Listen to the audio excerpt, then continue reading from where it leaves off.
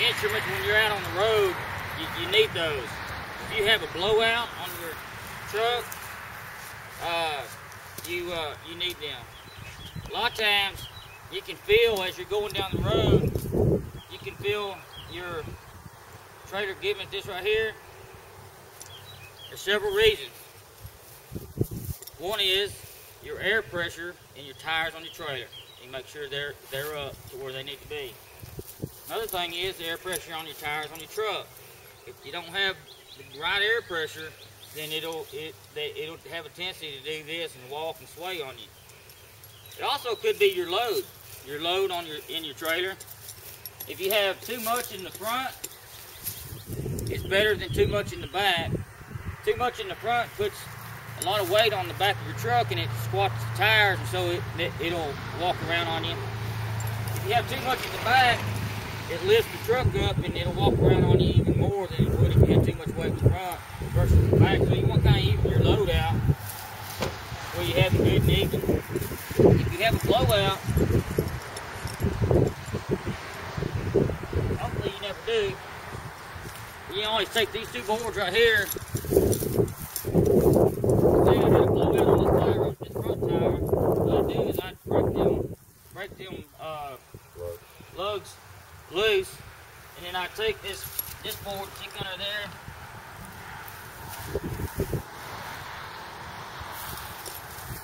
and get my truck and I'd back up on it, and it'd lift this tire up off the ground. That way I can change that tire out instead of having to get out there with the jack. And it takes a long time, and with the jack sometimes it falls, and with this it doesn't. You just back it up on there. Normally if you can back that tire right to here on top of that board right there, you're good. Even if it's just a little bit in front of it. But if you back it up with this board will go flat like that, you've got plenty of room. It's pretty sturdy. It's not going to shake around, shake off that thing.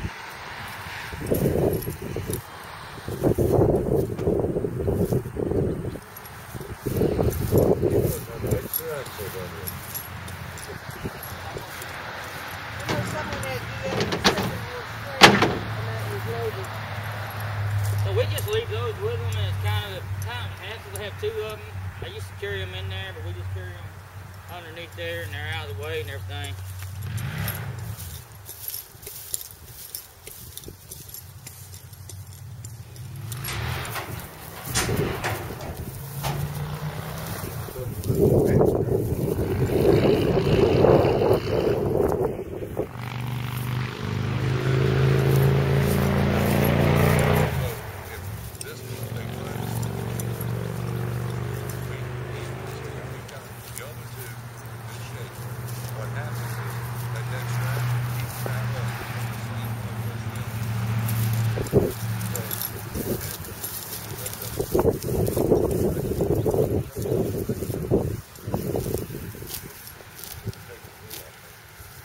Notice I came to the back first before I got my horse, and the reason I did was because I wanted to make sure that those gates are open in there, instead of having to get my horse, come around there, open that up, and then try to tie my horse off and then make sure the gates are closed. I'll make sure go ahead and open my gate up.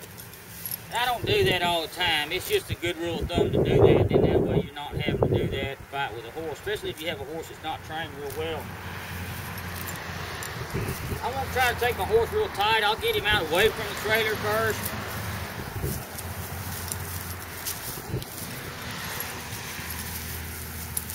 That's it for leaving him. And I won't be in any hurry with him.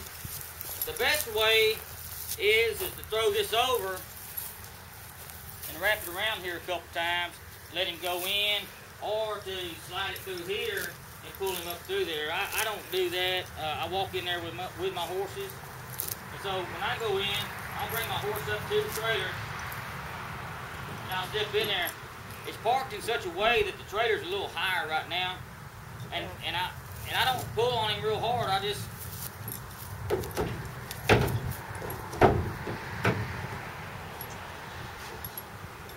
let him kind of come up in there, and if he wanted to sniff around, I'd let him sniff around some, and then I'd give him a little tug and see if he'd come.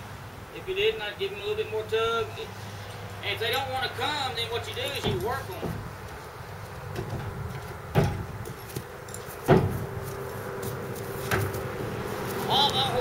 back out of the trailer. So when we go in there, we don't have to spin them around, we just back them up. Man, he's making it too easy for me. They bought me load. I got two. Oh, she'll load. But you got to, she has to decide that she wants to load.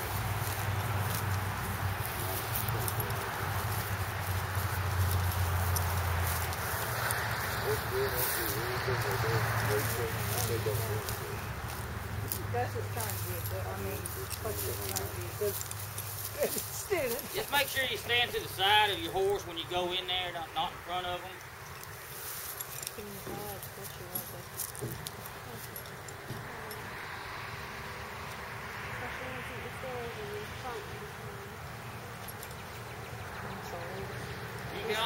If you got two people, see I just pulled on him, he didn't come. If you got two people, you can have somebody just go right behind him.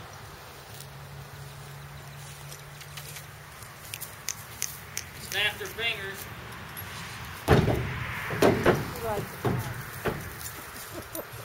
You like the green grass. He said, man, you done put me in there twice and we didn't go nowhere.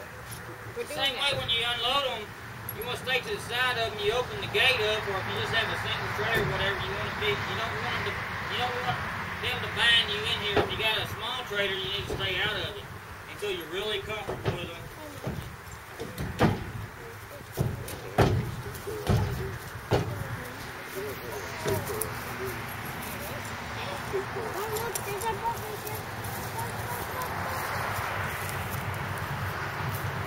And you just want time where they're loose, where they can go all the way to the back, where their butts can hit the back of this trailer. They can go all the way forward, but you don't want them to be able to get their head around. You want to be, if they pull their head around, you know, so far, you don't want them to get their head around, because if they start doing that and you're going down the road, you have to slam on your brakes or something, and it'll hurt their neck. They could be out in their neck. You might not be able to ride them. You could hurt their neck bad with they.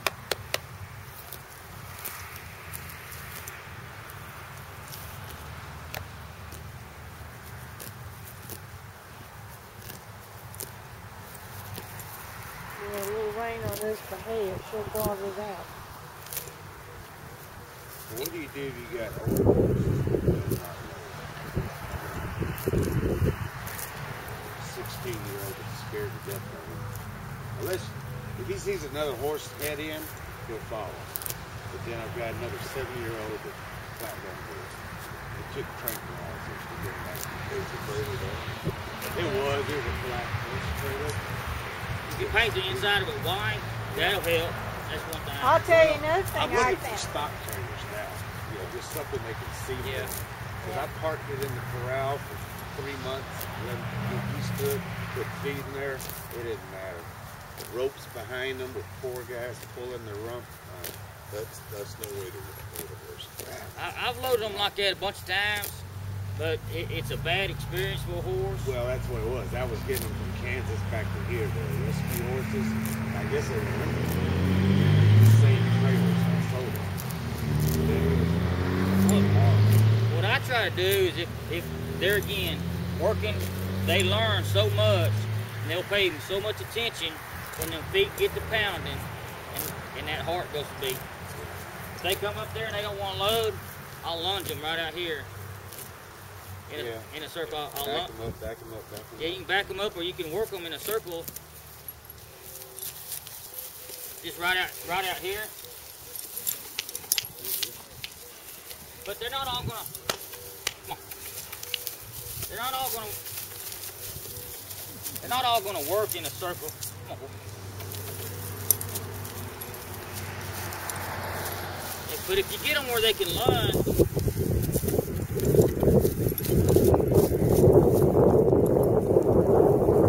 That's another thing if I'm standing.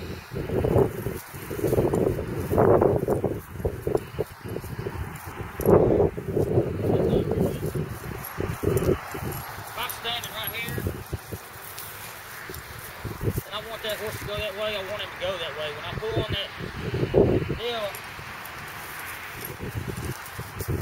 see, he went between me and that trailer because I pulled on that.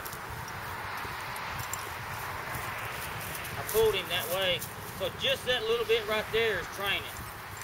And you can be this far back and make him go between you and the trailer. Just pull him this way, make him go between you and the trailer. And what they learn is that pressure is where they need to go. If I pull that horse this way, I want him to go that way. And so that's starting right there. And he didn't give a lot of resistance to that in my hand. So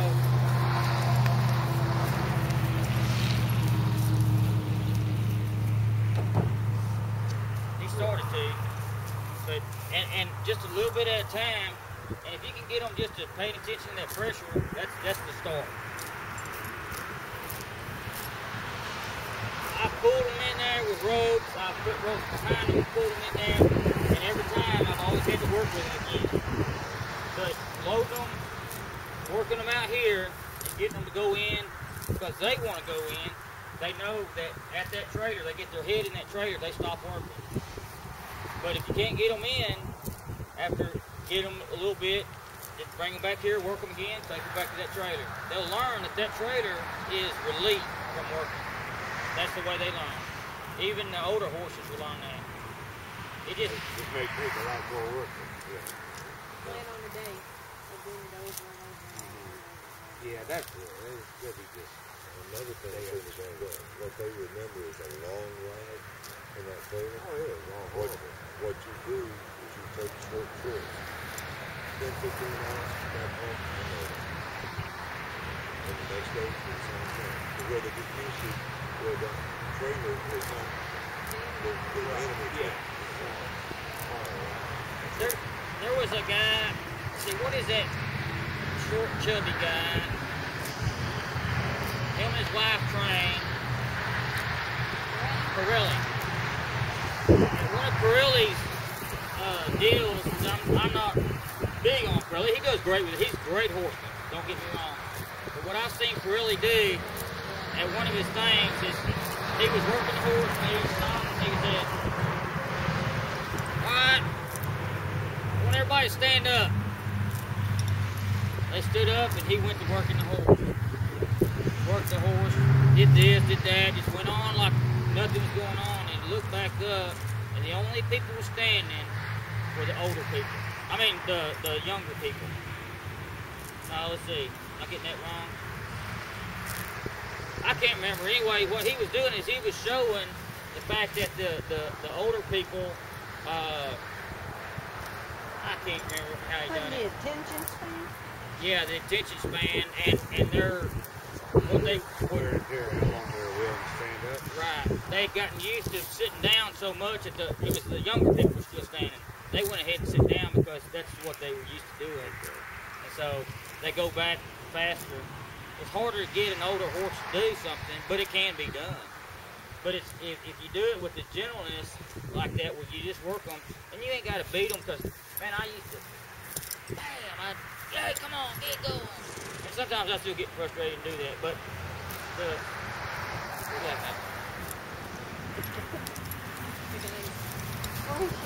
Mainly with Gus, because he thinks Gus knows better. But when we got the kids, and we had the load You don't want your mess that he wants to eat. the only thing she Blowing his ever nose at noted was the BLM. And she was sick, didn't she was sick. And she was so weak, there was no way that I was going to do it that way. So the only way I could move her was go in and take the lunge on and bring it through one at a time outside and actually get behind her, because she still didn't trust a human and to drive around.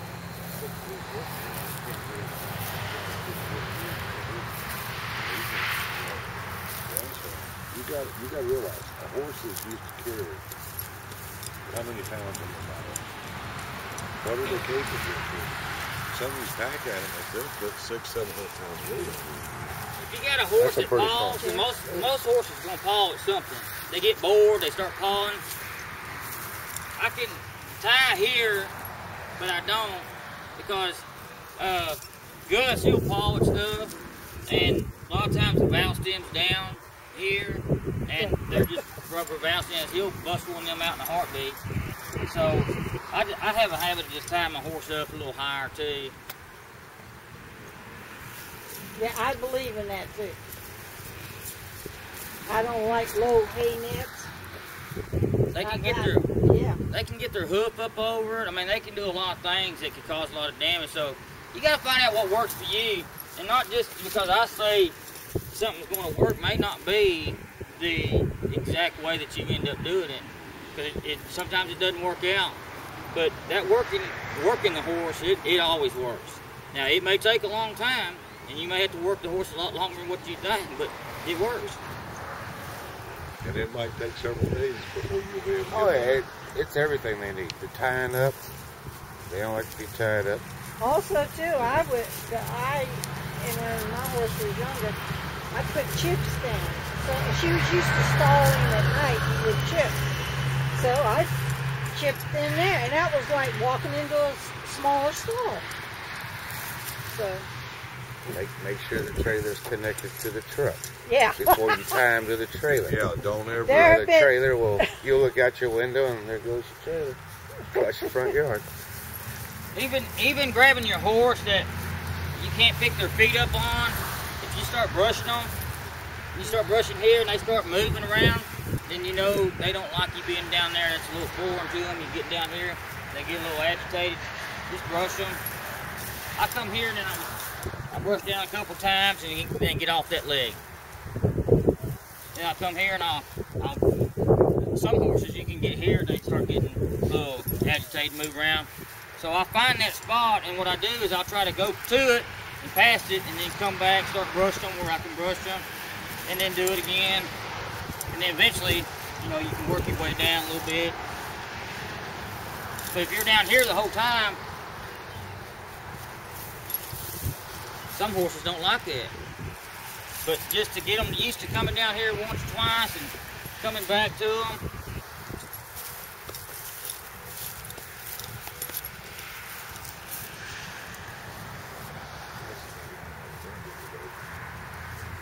That's all part of training. This right here, the grooming of your horse. If you brush your horse, he's used to you touching him. Eventually, you'll be able to put your hand underneath him and stuff and rub on him and all that. Saddling a horse and leaving them tied up for a couple hours doesn't hurt that horse any. They think it does, but it doesn't. Having that saddle on, they sit there and think about that. So that's just part of training your horse.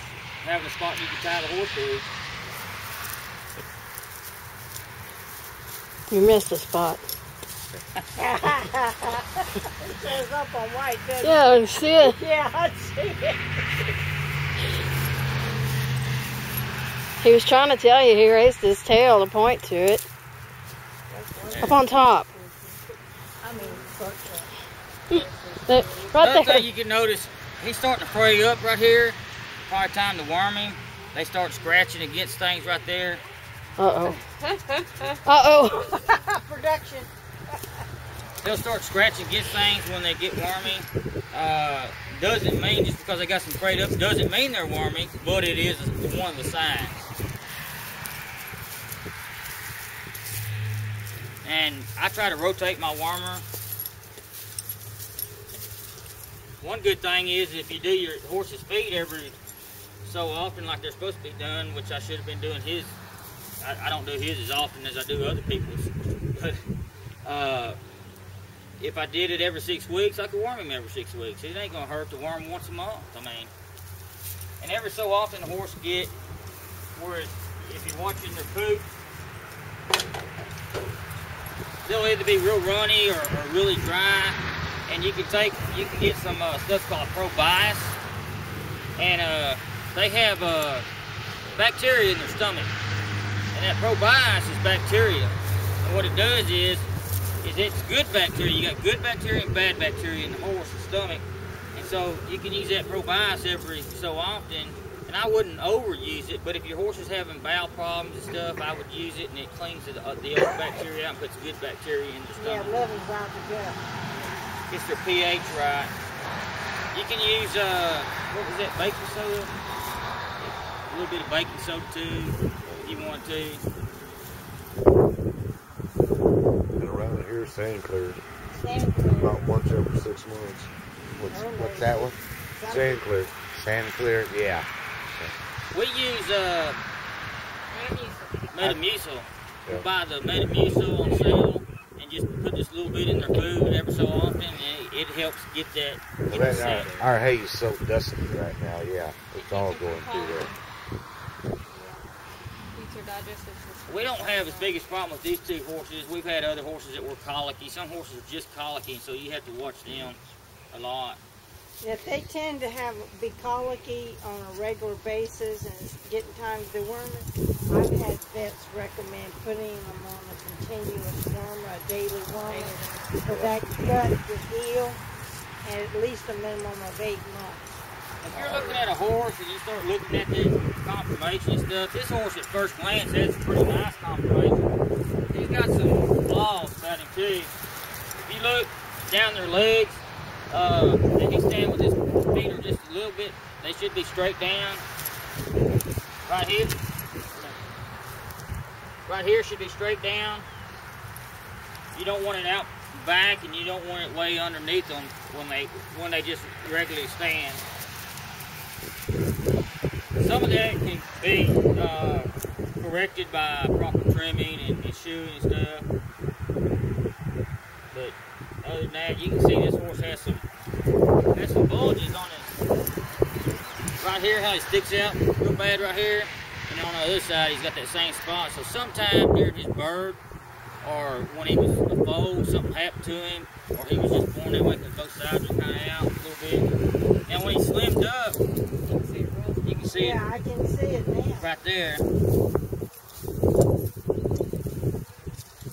Other than that, that's other than that, he's pretty decent. This is called Clinton Anderson for Vitrasil here. Spray it in your mouth like the salesman does. It does. The salesman, they're coming out with a human form. That same company is now doing that in human form. I think Man. they're going with a microchip. I thought, man, I just don't know if it's going to work. It's just too simple for me. I sprayed it on some little spots on him, some bites and stuff when they first got him, and some of the other horses. But when he cut his jaw over here on the other side pretty bad, and it was really deep. And man, I put this on there, and you can't hardly even tell it. It works good. I can't say enough about it. I ought to go write him a letter. Well, yeah, the salesman took it and he sprayed it right in his mouth. He said it kills the bad breath for 12 hours.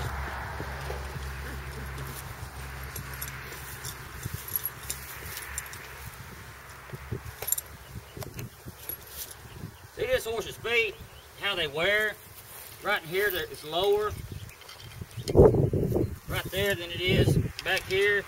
That's the reason why you trim horses, because this should be wearing. They hit their heel first, and this should be wearing a little better. And so that's why you trim them up, is because they're not wearing down enough naturally. Because in the wild, horses wear their feet down. They go anywhere from 15 to 30 miles a day on rockier ground than what we have, and so the horses, their feet naturally wear. I like the sidewalls of his are nice and thick. Yeah, and man, his back feet look pretty good. You know, Gayla's got real thin sidewalls. See how wide, see how big this frog is and how wide it is. That right there is a healthy foot. Although it needs trimmed up, that's a healthy foot. It's wide here. The frog's nice and big. The frog actually pumps blood. There's vessels that run right on top of the frog. That frog acts as a cushion, and it pumps that blood. That's why the frog's called the heart of the foot. If you're going to look at a horse, that's something I'd look at. I just kind of look at the feet a little bit. That can all be changed though by proper trimming and shoeing. So that frog needs to hit the ground, and soft dirt definitely has to hit the ground. If you're on rocks all the time, you want your horse up just a little bit higher. But there's horses that run on rock. The wild Mustangs, that's why their hooves laid out. They're laid out. their frogs are nice and wide because that's a natural for the horse's foot.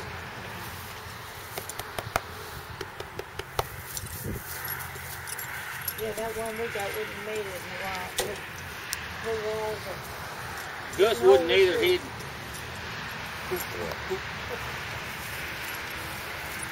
We put shoes on Gus every now and then, like if we're going to go out to West Texas or something, I'll put shoes on him, but other than that, we run them barefooted. Mine were cracking a little, and I'm putting that paste or glue, whatever it is, all the way around. If you'll take some Jello gelatin, orange, they say is the best. Did you tell me that you used somebody was telling me they use gelatin. Gelatin for women's fingers. It will take probably close to a year, though, for it to get all the way down, to get a full year's growth out. I've heard people's told me that in 3 weeks they notice a difference in their horse's feet. Not their whole foot, but they notice the difference in the horse's foot in 3 weeks by just using that gelatin a couple days a week. On the hooves or feeding it to them? Feeding it to them. In the feet. They take okay. Women take gelatin, drink it or whatever for their nails. Just take some of the regular Jello gelatin and sprinkle like a half package. Take a half package, sprinkle in there, and then sprinkle the rest of it in there the next time you feed them. Do that a couple days a week, and you'll notice a difference in their feet. But don't give them great. Don't give them great. I've never done it. That's just what I've been told, and the people that does it swear by it. I do. And every one of them that's told me they use it say they eat their horses like the orange the best. Yeah. The reason I say grape, if you have muscadine vines around in your pasture, they'll go and start eating them. Oh. That's one of the worst things a horse can eat. That's great. That's muscadine. The muscadine. Yeah. That's my muscadine. Because the stem going up in the leaf, they can't digest it, and it builds and impacts it. So you don't feed them grape because then they'll get used to the. They'll go for look for somebody's grape in you. Right. If you're having problems with their ears, touching their head and stuff, sometimes you have problems there. It's just the same thing as grooming them. You just come here and wipe on them a little bit, run your hand around there. Sometimes you can't get it, they'll jerk away, but you just keep messing with them. So they get used to you touching them. You won't be able to touch your horse all over the place.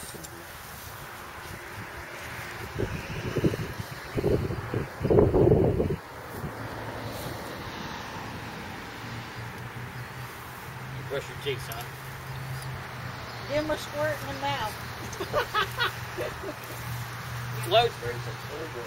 Floating the horse's teeth and stuff like that. You gotta take them to a vet to do that.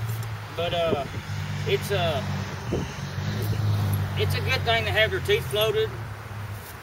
They'll grow and they'll get spurs on the inside, and you can feel in there. We had that other paint horse that we took up to Rogers. I know a guy in Huntsville that floats teeth, and he had him and he opened his mouth and I got the feel in there, and it's really sharp. And so it pokes in their jaw, and you can tell if you push their jaw right here. I mean, he's not jumping around, he's not hurting any. I haven't had his teeth floated, but sometimes younger horses don't have the problem that the older horses do. Maybe your horses may be that way. Yeah, one's hitting 16, 17. But you can feel their jaws here, and if they start jerking their head away and stuff, it's bothering them.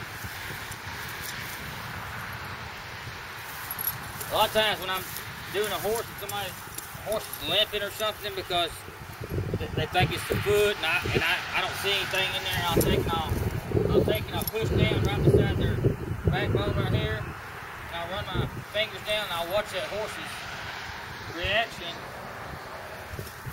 And you'll tell they're a lot of times they'll throw their ears back like he's doing.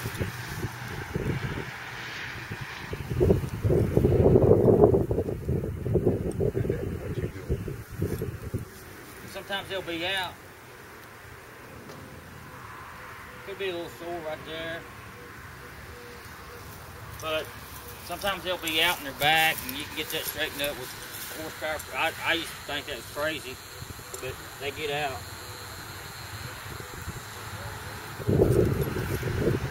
I think that always has a tendency, people that tend to stand up in the saddle and then part their legs and go straight down. And you do that on your back.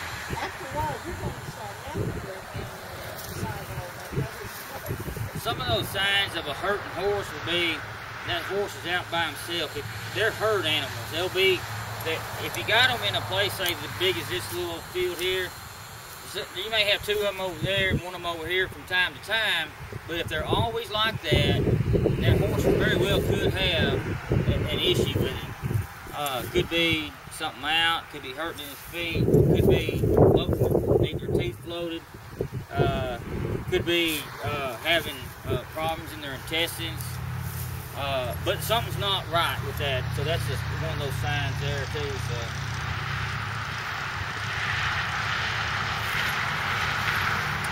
I really thought I was going to spend more time in the arena with him, but he done a lot better than what I thought he was going to. Because I ain't working with him. I ain't picked his feet up now. I don't know how long. Well, he had a good foundation prior to. He must have done something right. Well, he don't like to work, and if I go out to catch him, he takes off running. Now Morgan can go out there and get him, and we used to have the place set up where we could open the gates, and they'd run up into the front pen, and we'd close them up there, separate them out, and then I'd make him run, and then I'd say, whoa, if he'd stop, turn to me, and I'll go up to him. If he takes off, then I'll make him run, or at least keep him moving. He ain't got to actually run, but trot's the best, you know, if you can keep him trotting, and that's good. But he ain't worried about anything. Except trying to convince you to let him graze that grass. But you can see that part on his leg right there that swelled up. Right here. Run my hand down there and feel that. That's probably right across his foot over. So, it's something that's bothering him a little bit, but. Better keep an eye on that though. Check or anything like this. Limb, stepping over with them logs. So like when your horse lays in with them back feet, if you just that right there, keep your feet away from him because they'll kick right here. Now some horses can cow kick. Most horses can't. That's unnatural for a horse. So they couldn't hardly hit me right here, but here they could. So just, and I would just wipe down them. I wouldn't pat them like this. Kind of irritating to them. They may sling a leg at you. But if you just pet him down like that, spit on him some, wipe on him with a rag or your hand or whatever. The hand's the best because you want them to feel you. But if you're uncomfortable with that, you can also take a glove and a sleeve of a shirt, stuff some stuff in it, wipe it with that. Tape it to a broom handle or something. I can rub him all over. So probably what he's doing is he's uncomfortable with that for one reason or another. That's a lot of pressure on a horse to pick his foot up when it's not doing it all the time. Like when I took him to a kids camp, and I got him, and he was bucking, and he wasn't turning real good. And so I rode him twice. I took him down the road the third time, and he bucked me off. So I didn't get on him for a couple months because I was hurt. It hurt my ribs real bad. And the kids camp came up in West Texas, and they wanted me to come do the foot care clinic for them. So I was going to take him. So I took him, and I had him tied up, and he was probably from here to that trailer and sign over there.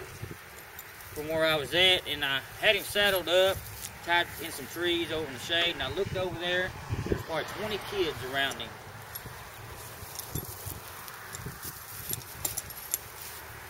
Giving it all this, and I'm going, oh my God! And I took off running over there. No. You know. So when it comes time to do his feet in the clinic, I took him and I got that back foot over there done. It's the only foot I got done. He acted like a fool. And them kids they started right there. There was this, what's it called, amphitheater that we were in. And I had this other cowboy pastor, Tad. He pastored the church up in Canyon, Texas. And he held him and he grabbed his lip and, you know, twisted his lip. And anyway, and that's another thing with that lip thing. That's a pretty good deal. It kind of. What about a twitch? Yeah, I got a twitch, but I don't use a twitch much. You can take their lip and stuff, and you can squeeze on their lip, pinch their lip right here, and just pinch it for a little bit, for about 2 or 3 seconds, and then let go. And you can see the whole horse's demeanor start to change. Something about that, I don't know what it is, but something about that. Something about their eyes too. You can rub your hand over their eyes. It's maybe a trust thing. I'm not sure what it is, but it works. But that lip thing, they say it sends endorphins out that kind of gives them a little bit more calmness about them. Well, I think probably their mother did that when they were little. Well, the first thing you learn to make confidence with any animal is don't walk up there and start petting on them like this. Right. You know why? Nobody likes that. You don't like it. The Yeah, horse they're not doesn't gonna like like it either. And one of the biggest problems I saw growing up was city folks coming out to the place. They'd walk up to the horse and they'd go, hey, good. Whoa, wait a minute. Just 'cause it's Don't big. do that to ours. Yeah, just 'cause it's big. And Yeah, I show my horses everything. Show them the blanket first. Y'all know how to give a horse a shot? Not with this, but just say this is a needle. Stand right back there. No. Yeah, right. Right. See, Right about here where my hand's at, right in this area is a good place. I don't leave mine tied up when I give them shots. I take it loose. Most of the time I'll have somebody hold it. And then what I'll do is I'll take normally I'll hold it in this hand and I'll poke once, 2, 3. But every time it's harder. One soft, one harder, and bam. 1, 2, 3, bam, and it's in. And I just hold it there for just a second. A lot of times they'll just move just one step or 2 steps, and then I'll go in real slowly with it. But right there is a good spot. You can also give it to them in the rough if you like. Baby shots for you. And I do the same thing. 1, 2, 3, in. And if you're giving penicillin, you want to give at least 10 cc's of penicillin. Any less than that really ain't not going to work on any horse. So a lot of times it's better to give it two different places. So I'll rotate on sides. Like, Listen, like Gayla, our horse, she sees a needle flying and she gets, because when she was real little, she was so sick and they were getting her shots 2 or 3 times a day. needle phobia. And she's got needle phobia. Yeah. when you She home has to down the be put in a road set of stockings. and you see that your tires are aired up, but you're still swaying, and your back tires are aired up good, just go ahead and pull off somewhere and move your horse in your trailer. In this trailer, it's a little bit more